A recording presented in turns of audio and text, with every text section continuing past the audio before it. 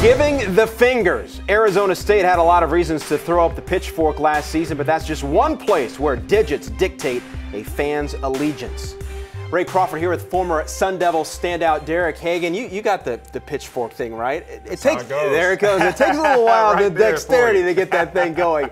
Let's test your knowledge on some of the hand gestures of other schools. Okay. You ready for that? Yeah, let's go. All right, here's one. USC. Oh, that's easy. Got that one. I played them so many times and haven't beat them, and we see the fans and the players throwing that up, and that's perfect. 1 for 1. All right, the season opening opponent for Arizona State this year, Texas A&M. Oh man, that is a tough one. All right, when they say Giga Maggies, what do?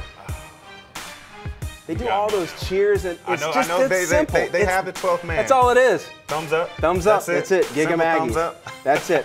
All right, now we're going to stay in Texas. How about Texas Tech, the Red Raiders? The Red Raiders.